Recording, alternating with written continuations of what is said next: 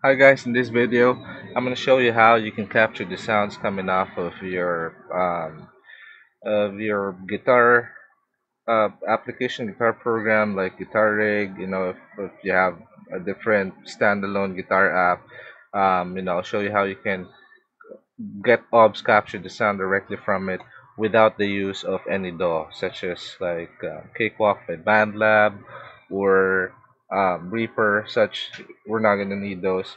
So if you're someone who likes covering songs and recording yourself making cover songs, this is the best way to do it. If you're not into post editing stuff and whatnot, this is like one of the cleanest way to do it. Like myself, don't like to do post-production stuff whenever I'm covering songs. I'll show you how.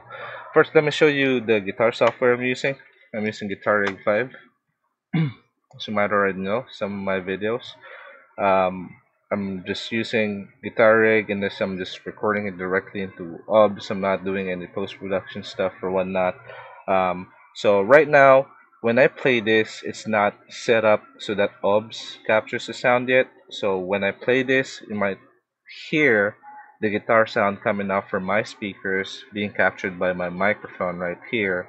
So I'm gonna play it. You can see the input and output of Guitar Rig. You hear the sounds coming off and it's being captured by my microphone. It's not being captured by OBS directly, and I'll show you how to do that. By the way, this guitar rig is currently set up with ASIO for all. Most standalone sound softwares, would work with ASIO for all for latency issues. And I'm going to show you what tool we're going to use to so that OBS captures the sound of Guitar Rig directly. So I'm going to switch this off for now. First, we're going to need to download the file. This is a free file I just found on the internet. I'm going to put this link in the description box below. So just copy this link and I'm going to use a different browser. So if I paste that, it's going to take you to this page right here, Azure Pro Link, and then just download the file right there. It's free, guys, and then just click here, show in folder. Right, so this is what you're gonna get, and then I'm gonna go ahead and extract it. There you go, should be given this folder, and then you see these two executable files right here. There you go. So first, what we need to open up is Azure Pro Link first. Install the software. I'm showing you I'm installing it so that you guys know it's a trusted software. I'm gonna go ahead and upgrade it.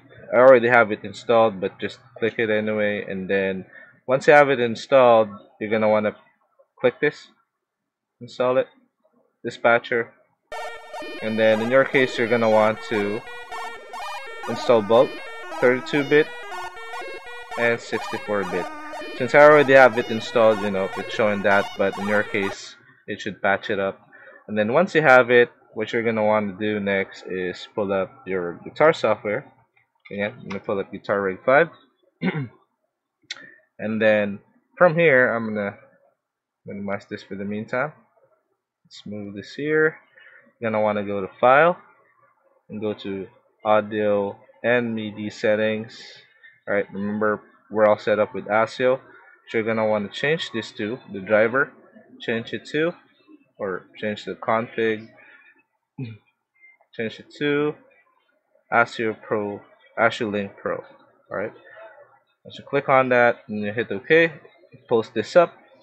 Right, so you might want to play around with the latency and settings on this. So in order for you to configure that, here's what you need to do. Click on ASIO panel. This brings it up. So what I'm using as an interface is uh, the Cube Baby interface. So that's what I'm using. So I turned off all the other ins and outs. I just turned on Cube Baby, then in, and then of course for my audio output here, the out there, got that set up. And then for the rest, you just collapse it, and then just turn off the rest of them, right? Like this. Let's collapse it so you guys are not confused. So basically what I have turned on is my audio output. See the output? I'm using the Realtek audio output for my speakers. And then for the input, this is what I'm using, the QBaby audio interface. I turned off the out from the QBaby audio. I prefer using the Realtek audio output. It minimizes the lags, and you might want to play around the buffer size for the latency and whatnot. So what I did was I maxed it out. If your machine can handle it, just I suggest you try and do so. So that's what it is, and then you just close this one out and you hit OK. Now once you're here, you're gonna want to link it to OBS. Now this is where the magic happens. So if I play this, you still won't hear it. Actually, it's already there. I already have this set up, audio input capture. But let's say, for instance, I don't have this. Let me remove this. Let's say I don't have that. So basically, here's what you need to do. You click the plus button, and then you click audio input capture. All right, and then OK. And then you choose mix one of ASIO Pro Driver. Mix one. Okay, there, and then hit OK. Should come up with this one right here. You're gonna want to play with the levels on this. You don't want to be clipping. So earlier you were only hearing the sounds coming out from my speaker being captured by the mic. Right now you should hear the audio input from guitar right here. I'm not actually playing, guys. I'm just showing you an example. So that's how it works. Once you have that link, you can go ahead and do whatever you want with it. You can record with it. If you check out my other videos, this is how I've been doing it. Just have my guitar rig linked to my OBS and then just record it that way. Of course, I need to make sure that the sounds are balanced. It's pretty much what I do before recording. And then once all that gets checked out, just simply hit record, of course, with the camera on and whatnot. Just check out my videos if you're interested in how that turns out.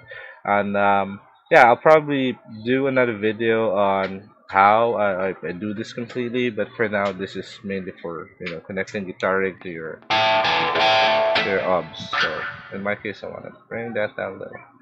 So that's it, guys. Enjoy.